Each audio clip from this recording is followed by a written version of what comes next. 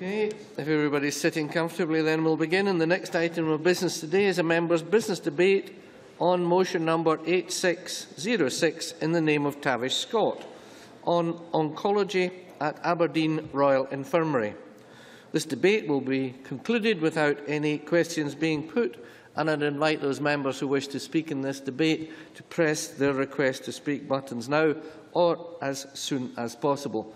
Mr Scott, if you're ready, 7 minutes, please. Presiding Officer, in 2012, cancer was the cause of 1/3 of all deaths of men and women in Shetland. The disease and how islanders tackle cancer is why I have initiated this parliamentary debate, and I thank colleagues from my own Liberal Democrat benches, the Conservatives and Labour for supporting this motion on oncology services at Aberdeen Royal Infirmary.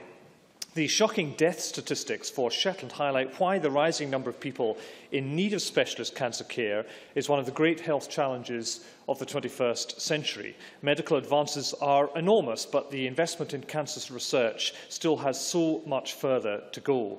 Treatment of this disease depends on specialist medical staff across the varieties of cancer that afflict men and women. Trained staff are essential, and enough trained staff even more so.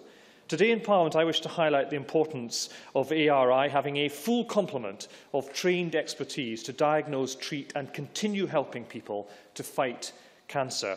It's not just the Granite City that depends on the ARI for cancer care. Patients arrive from across the North East and the islands. Orkney and Shetland send islanders to the ARI for a variety of specialist care and procedures.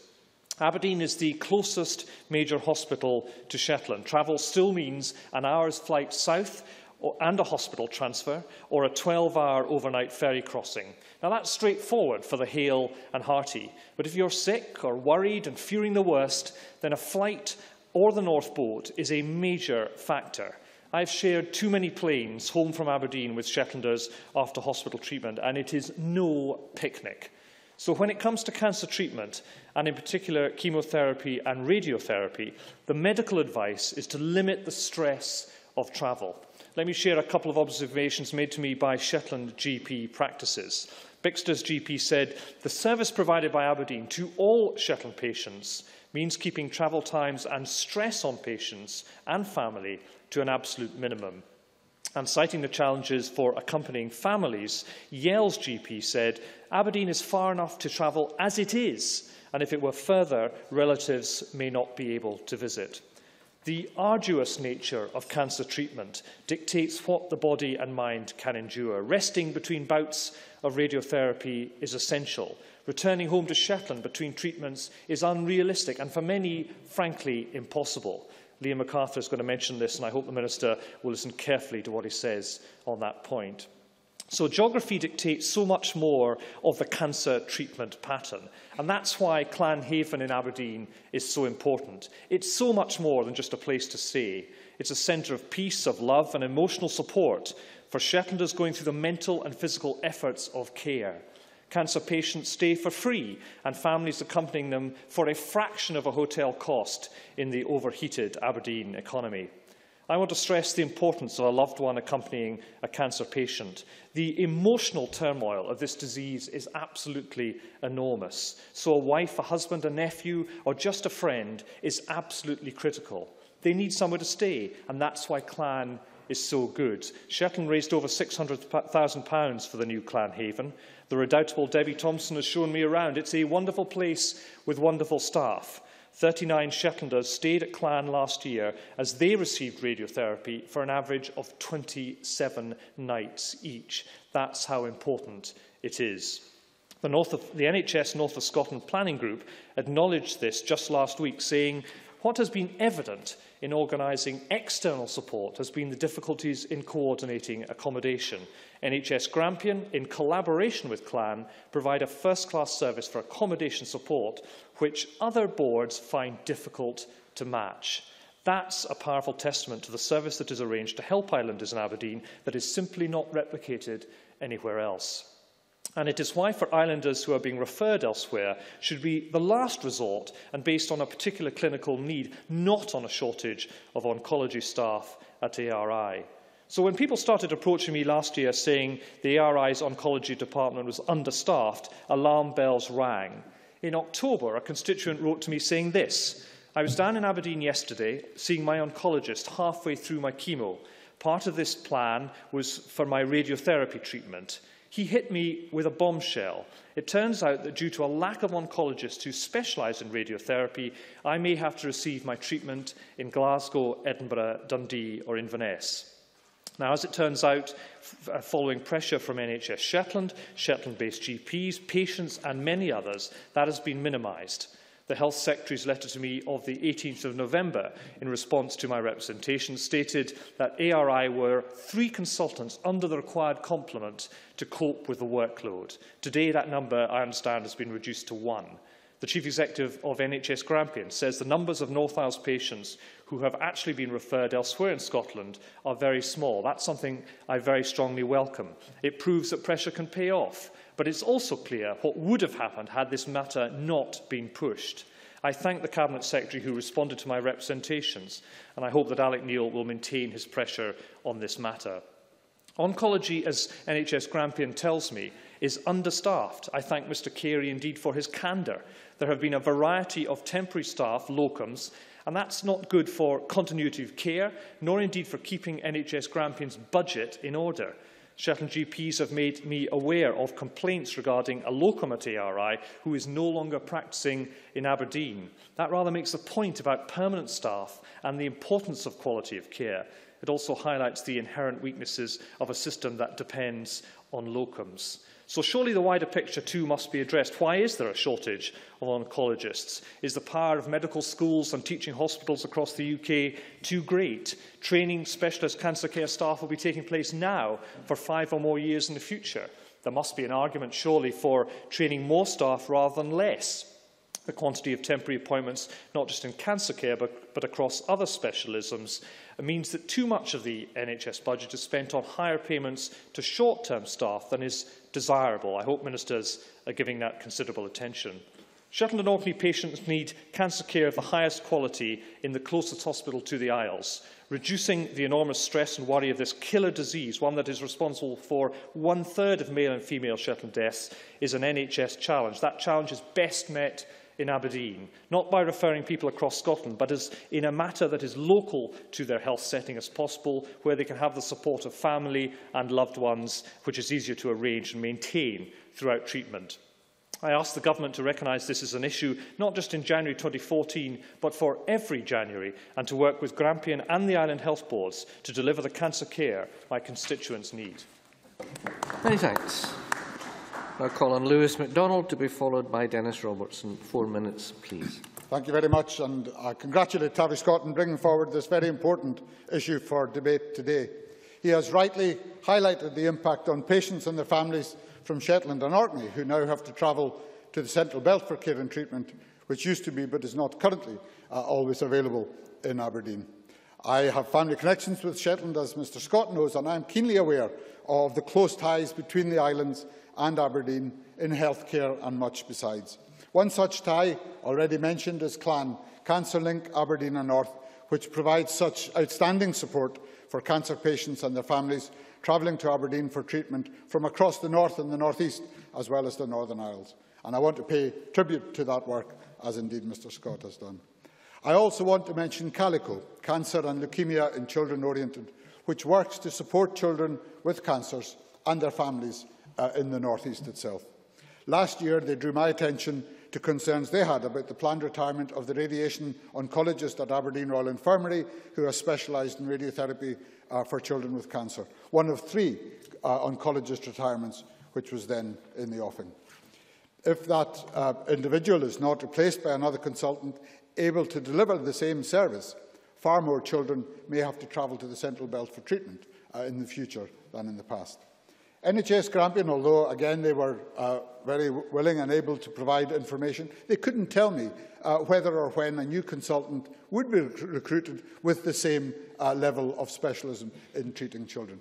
It would be a tragedy if such a valuable service were to be lost from Aberdeen, particularly if that were to happen by default. It is one thing to plan the delivery of services in the context of a managed clinical network. It's quite another to lose local services simply through an inability to recruit staff. Families understand that there will be times when a specific treatment requires a child to travel to Glasgow or elsewhere, but most curative and palliative radiotherapy has been delivered locally in Aberdeen in the past, and that is something those families very much want to see continue in the future. And it's not just children. Over the last few months, as has been said, many adult patients too have had to travel to the Central Belt for cancer treatment, which can be extremely hard for seriously ill adults as well as for children and families. And that again comes down to difficulties with recruitment, and it is up to the Scottish Government to help to meet those difficulties. Alex Neil told Parliament last month that every post reported to be vacant for more than 3 months had been filled as a result of joint working between the relevant NHS board and the Scottish Government. Clearly that is welcome, but 3 months is a long time for cancer patients in need of treatment. And when a number of oncologists are reaching planned retirement dates at much the same time, as has happened recently in Aberdeen, more could and should be done to recruit consultants and to make sure that properly trained people are available in advance of those retirements. That is surely the point of workforce planning. In the meantime, I hope the Minister today can undertake to work with NHS Grampian to ensure that the post of radiation oncologist specialising in radiotherapy for children will be filled. I hope ministers will also look again at the case for supplementary pay for NHS staff in Grampian, where recruitment at all grades is hampered by a high cost of living comparable only with Greater London. Quite apart from pay, funding of NHS Grampian still falls more than £30 million short of what it should be under the NRAC formula calculated and endorsed by this government as long ago as 2007. There is surely therefore scope for a positive initiative to support recruitment and retention in NHS Grampian, as well as specific action on oncology, and I hope that ministers will take steps in that direction after today's debate. Thank you. Now call on Dennis Robertson, to be followed by Nanette Milne. Thank you, Presiding Officer. And I too would like to congratulate Tavish Scott for bringing this very important debate to the Chamber. Patient and patient care is of great concern, I think, to us all, and certainly those suffering from cancer require, I think, the utmost care. NHS Grampian have said it was an unprecedented problem in terms of the recruitment due to the specialism of oncology. And they've cited basically that the same problems were being in NHS Highland and in Tayside. President Officer, it seems to me that there's a lack of sort of recognition in terms of the posts in terms of recruitment, and I mean they had maternity leave. Surely, Presiding Officer, NHS Grampian would be able to put in place appropriate cover for things like maternity leave.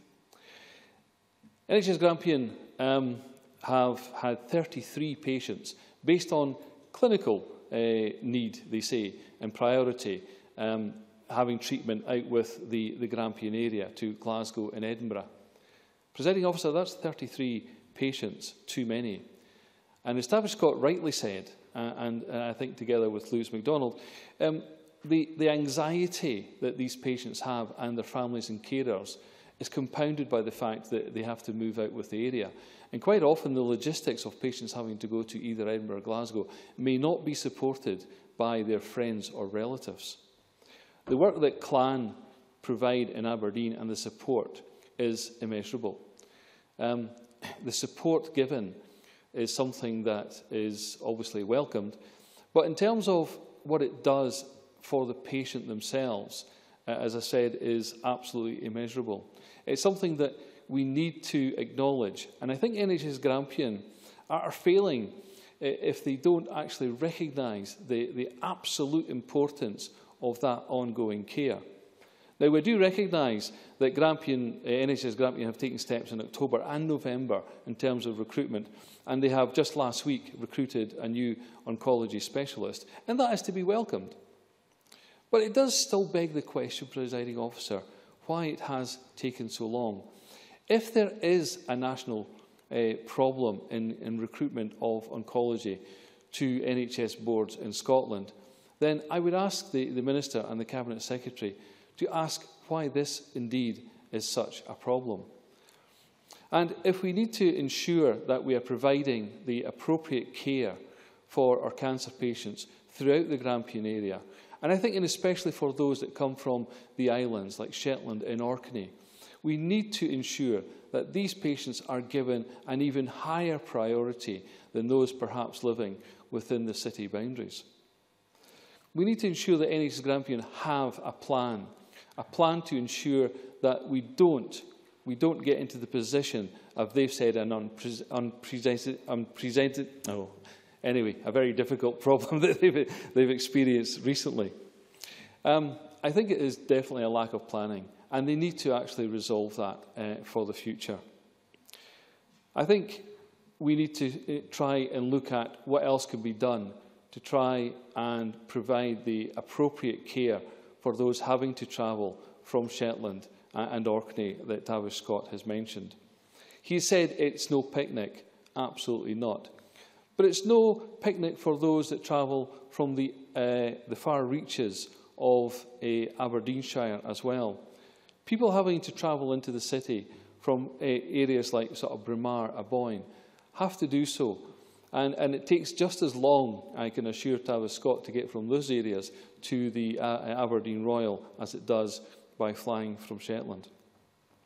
Presiding Officer, NHS Grampian, I believe, need to resolve this problem and resolve it quickly. Richard Carey and the board, I think, are taking the appropriate steps. But if we look at their target, meeting their targets in terms of from referral to treatment, they have not performed particularly well in 2013. You might wish to draw to a close soon. Yes, Presiding Officer. And I know that they hope to have resolved that problem and get up to the 95% target in the very near future. Once again, can I congratulate Tavish Scott for bringing this very important debate to the Chamber, and I sincerely hope that NHS Grampian can resolve this problem for the patients of the future. Thank you. Well done. Now call on Annette Milne to be followed by Liam MacArthur. Thank you, Presiding Officer. I congratulate Tavish Scott on gaining the cross-party support to allow this important and topical issue to be discussed here today. Whilst the debate focuses specifically on the recent staffing problems experienced in Aberdeen, the issue is a further illustration of the sort of pressures on today's NHS that were discussed in the Chamber only yesterday afternoon. I'm grateful to NHS Grampian for sending an up-to-date briefing on the oncology service in that part of my region, and it's clear that they have faced very serious workforce challenges, which they have been tackling since October last year, with some positive outcomes. During the second half of 2013, Grampian was affected, as were other health boards in the north of Scotland, including Highland and Tayside, by a national shortage of suitably qualified oncologists, especially in neuro-oncology and head and neck cancers. This was compounded by a number of short-term vacancies due to maternity leave, for example. To overcome this, the board has been actively trying to find new staff, for example, by recruiting a new full-time consultant clinical oncologist, now in post, as Dennis Robertson said, and advertising for a part-time consultant medical oncologist post, currently attracting experienced applicants, as well as locum cover for maternity leave, the appointment of a nurse specialist in GU oncology, and the opening up of bed space capacity with healthcare worker support in the new emergency care centre, amongst other specific actions to try and overcome the workforce problems. All this at a significant estimated extra cost for 2014-15 of over £1.3 million, largely to be funded from NHS Grampian's own resources, which are, as Lewis MacDonald has said, currently underfunded compared to other health boards, with a small contribution from the Scottish Government via its Detect Cancer Early initiative. So the situation is now better than it was 3 months ago, but in the meantime, patients have had to go elsewhere for specialist treatment, and hence this debate. Clearly, the first priority has to be to ensure that patients with cancer or any other serious condition are given the most effective and the safest treatment for their condition. And if this does mean they have to travel some distance for it, then so be it. But I have a great deal of sympathy for Tavish Scott's constituents from Shetland and patients from Orkney, for whom Aberdeen is the nearest specialist centre. These islanders have, over many years, accepted the journey to Aberdeen and the need to stay there during treatment, and have become familiar with the excellent facilities provided by CLAN, particularly its new CLAN Haven residential wing, which I visited recently and which is indeed very impressive. So then to be told they'll have to go even further to hospitals in the Central Belt for their treatment must put significant added stress on these patients and their families who are already traumatised by a devastating diagnosis. Treatment for cancer, be it chemo or radiotherapy, can be very unpleasant and very tiring for patients, and the psychological stress can be even worse. And that's only compounded by being far from home and in unfamiliar surroundings away from family and friends. This in itself can hinder recovery, and it's extremely important to give patients every possible support, both physical and psychological. This is where CLAN Haven is so effective, and I certainly have had great appreciation for its facilities expressed to me by friends in Aberdeenshire who have stayed there whilst having treatment at ARI. The recent situation at Aberdeen Royal Infirmary is a worrying indicator of the workforce pressures on the NHS in Scotland, which are undoubtedly going to increase as the population ages and the incidence of cancer and degenerative diseases grows as predicted. NHS Grampian have clearly been trying very hard to resolve the situation, but I fear we can expect to hear of further similar experiences throughout Scotland as time goes on. Presiding Officer, I'll conclude by once again thanking Tavish Scott for highlighting the very serious issue of oncology provision in Aberdeen on behalf of his constituents, and I wish them well for the future, with treatment hopefully available at least a little bit closer to home. Thank you. Many thanks. Now call on Liam MacArthur to be followed by Malcolm Chisholm. Thank you very much, Deputy Presiding Officer, and like others, can I offer my congratulations to my friend and colleague Tavish Scott for allowing Parliament to debate this serious issue today. The issues that Tavish Scott outlined in relation to the experience of his constituents reflect very much the experience of my constituents in Orkney, and therefore I would echo his remarks and try to make some additional points that I think are relevant to this debate. But at the outset, like Lewis MacDonald, Dennis Robertson and indeed Tavish Scott, can I put on record my admiration and gratitude to the staff and volunteers at CLAN who do such tremendous work on behalf of cancer sufferers and their families, not just in the islands but across the North East, as Lewis MacDonald highlighted. I also declare a personal interest. My father was diagnosed with prostate cancer a couple of years ago. Thankfully, surgery and treatment proved highly effective, further illustrating the importance of getting yourself checked regularly and markedly improved recovery and survival rates for those whose cancer is detected and diagnosed early.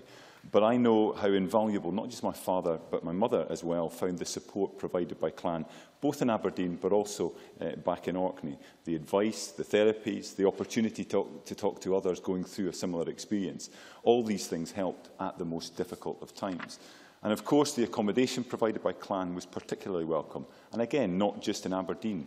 As residents of one of the outer North Isles in Orkney, very often my parents were required to overnight in Kirkwall en route to and from appointments or treatment in Aberdeen. They were therefore extremely grateful to be able to access CLAN's facilities in the Toon. My parents' experience was highly typical of that for many of my constituents, and I want therefore, as Tavish Scott intimated, to highlight a specific concern I have about changes I believe are being considered for the way in which the health boards in Grampian, Orkney and Shetland support those from the islands undergoing cancer treatment. During a visit I made to CLAN earlier this week, I was told that despite its popularity with patients and their families, the Haven is currently operating at a loss of around £100,000 a year. While fundraising efforts, not least in Orkney and Shetland, have proved phenomenally successful over the years, there are issues, I think, around core funding. Debbie Thompson explained that CLAN have requested an increase from £30 a night to £35 a night, which would still not cover the full cost, but would at least reduce the overall deficit.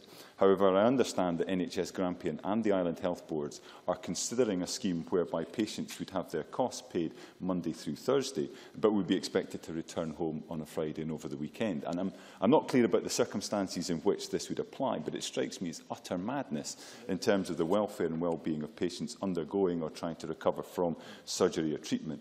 As Tavish Scott highlighted earlier, the strain placed on patients from travelling back and forth for treatment takes its toll. Doing so each and every weekend would be bordering on intolerable. And for those such as my parents living in the smaller islands, it would be logistically impossible. Moreover, I can't actually see any cost saving either, though given that the travel costs would be borne centrally rather than by the individual boards, that perhaps is a perverse incentive to act in this way. Perhaps the Minister can address this in his winding up speech, or at least give an assurance that he will look into this as a matter of urgency for the sake of patients in my constituency and in Shetland. Deputy Presiding Officer, CLAN is not just there as a resource for those from the islands. but the importance of the support structure the Red Cross and others provide for those who find themselves far from home for lengthy periods and often under severe physical and emotional stress really cannot be overstated. That is the reason there has been such concern about the implications of staffing shortages within the oncology department at Aberdeen. Other hospitals and health boards I know have been affected, but nowhere, I believe, is there the same concentration of patients being treated for a variety of cancers, all of whom have to travel such long distances and find themselves so far from their network of family and friends. As Tavish Scott indicated, the numbers of Orkney and Shetland patients actually unable to be treated in Aberdeen have been mercifully low, and it appears that now Aberdeen is only a single consultant vacancy left to fill. Like Tavish, I wish to acknowledge the efforts of Richard Carey and his team at NHS Grampian, as well as the intervention of the Health Secretary at the back end of last year. But I would, I think, associate myself with some of the questions Dennis Robertson was asking about how things were allowed to get to the stage they were at during the latter part of last year. And I also think the points that Tavish Scott made about the need for permanent appointments to ensure continuity and quality of care are very well made. This is certainly an issue where there will need to be a careful watching brief. For now, I congratulate Tavish Scott once again for giving Parliament an opportunity to debate these important issues, and with my Movember ambassador hat on, conclude by urging anyone watching, listening or reading this debate to get themselves checked. Thank you. Many thanks. I now call on Malcolm Chisholm, after which we move to closing speech from the Minister. Presiding Officer, I would like to congratulate Tavish Scott on bringing forward this debate, and clearly I am not speaking here as a local member, but I am pleased with Nanette Milne to be co-convener of the cross-party group on cancer. And I also think the debate does raise interesting general issues, firstly about the staffing of radiotherapy centres, but I think it also reminds us of what I regard as an important principle, that healthcare should be provided as near to home as is clinically appropriate. In fact, at a recent meeting of the cross-party group, well, fairly recent, on radiotherapy, Professor Alan Rodger, former director of the Beatson Centre, reminded us of the importance of radiotherapy, and not everybody does recognise that. He talked about a survey that showed that 89% of people had heard about radiotherapy. Only 9% thought it was a modern cancer treatment. Well, how wrong they are. In fact, quite apart from its palliative role, far more people are cured by radiotherapy than by chemotherapy. And again, according to Professor Rodger, research suggested that 52% of cancer patients can benefit from radiotherapy.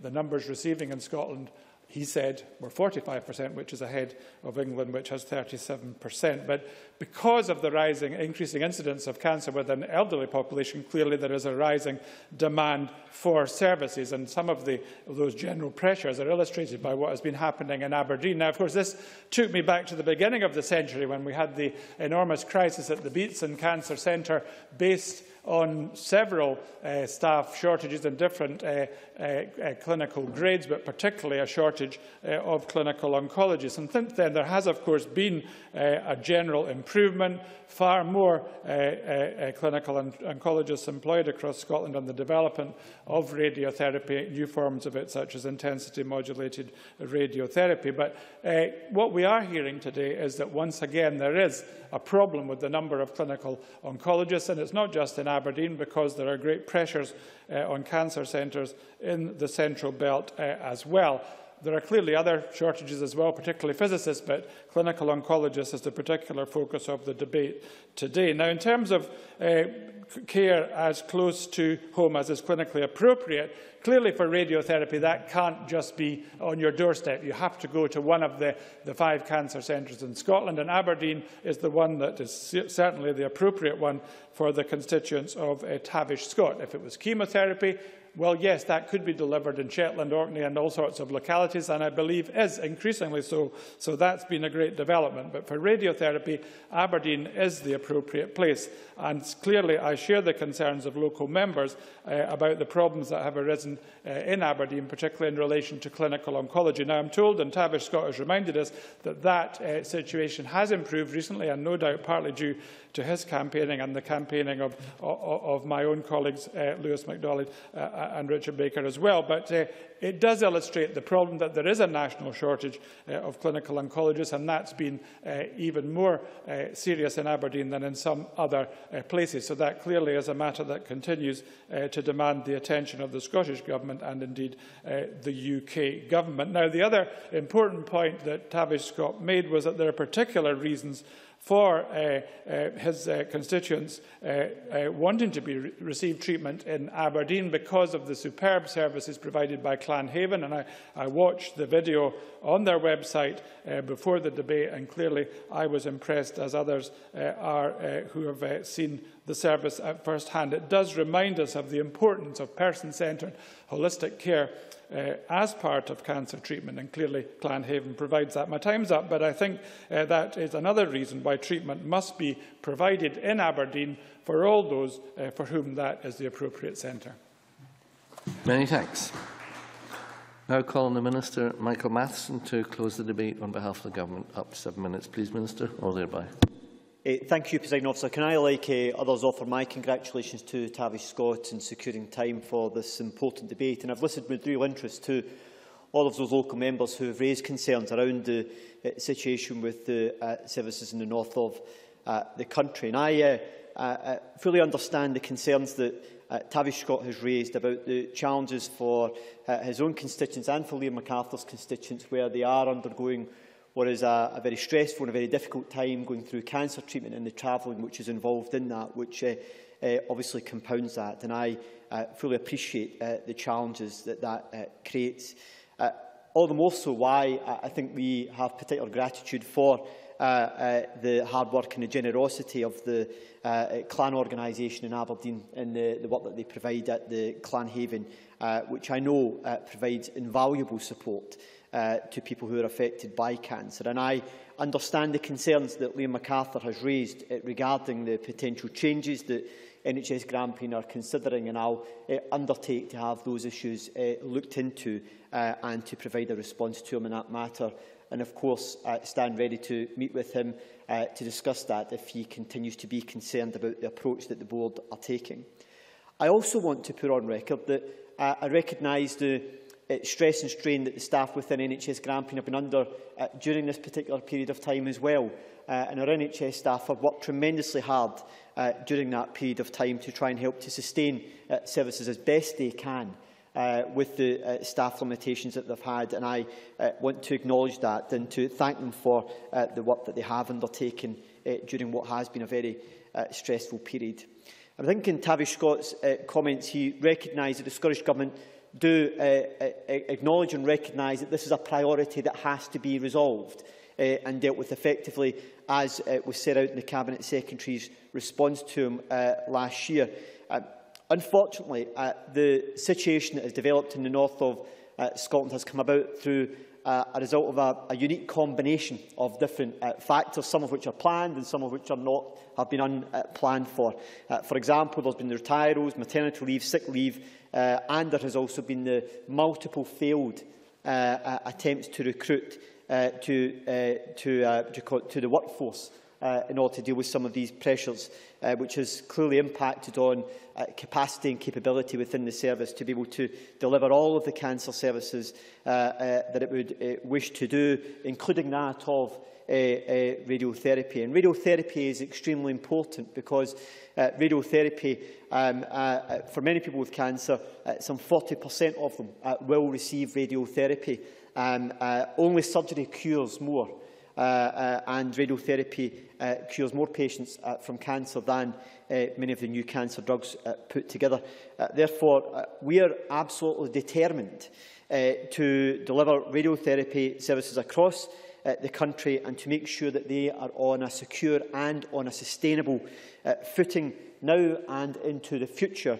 And we're taking forward work with a range of parties in order to make sure that that happens now and into the future. I want to, I'll give way to the member. Thank you. I'm very grateful to the Minister. Will he confirm that in seeking to sustain radiotherapy services across the country, that will include in the future radiotherapy for children, child patients, curative radiotherapy in Aberdeen? I want to maybe try and address some of the local issues now, and hopefully I'll try and address that particular point. As the member will be aware, there have been two posts recruited to. One started on the 6th of January for a clinical oncologist, and the other is expected to start at the end of this month, between the two of them covering a whole range of different areas, from head and neck and uro-oncology through to GI, colorectal and urological cancers. And I'll make sure that the member gets further details on the further recruitment, particularly around child cancer services as well. But once the Scottish Government became aware of the problems which were being experienced in the north of the country, we put in place a working group which is led by the National Planning Forum to address the wider issues of sustainability and those specialist services. I hear the points that members are making about why some of this issue was not picked up on at an earlier stage, in particular around the planned issues. I think there are clearly some lessons to be learned there for the boards and how they make sure they have proper succession plans in place to deal with these things. However, some of that is compromised by the challenges that they can face around recruiting the right clinical specialists, which can be challenging right across the UK, not just within Scotland itself. But in order to help to make sure that we get greater sustainability in the services, we've also reached agreement to create a virtual single service across the 3 cancer centres in the north, between Tayside, NHS Highland and also NHS Grampian, to make sure that they are working more closely together in order to ensure that they can cross-cover and that they can also help to support continuity of care. What I can say, I'll give way to Mr Scott. Tavish Scott. So giving way on that point you just made about that collaborative work across the 3 areas, does that mean that the consultants and the trained staff will cover each other, as opposed to patients having to move between Inverness, Aberdeen and other locations? Minister. It's probably an opportunity to try and achieve both of those aspects, where clinicians, where they can, as you understand, it may be that there are technical aspects about certain care that has to be provided in a particular setting for a particular patient, given the treatment they require, but it's to try and make sure that we can use the staff much more effectively over those 3 areas. But there may be in occasions when it is about utilising the resources within those 3 areas much more effectively, probably more so between Highland and Grampian than it would be between Grampian and Tayside, given the nature of the facility which we have within Regmore in NHS Highland.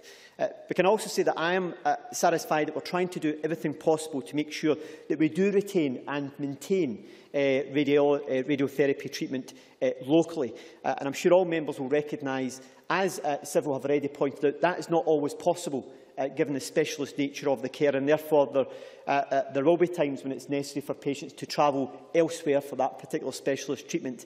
And that's why we've, in order to make sure that we avoid delays, we've also got agreement now in place for care pathways into the cancer centres both in Glasgow and in Edinburgh for those patients where that expertise can't be delivered locally, but allows that to happen much more quickly and avoids delays for them. But I would hope that that would be kept to a minimum, but it is something which would be clinically determined rather than being a policy matter.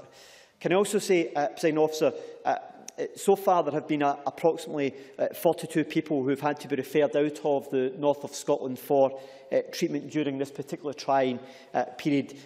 Of that total, 33 have now begun their treatment. I understand that others who have not started treatment for clinical reasons in itself, but I'm sure that all members would be agreed that it's important we make sure that patients are able to access the specialist services that they require as quickly as possible.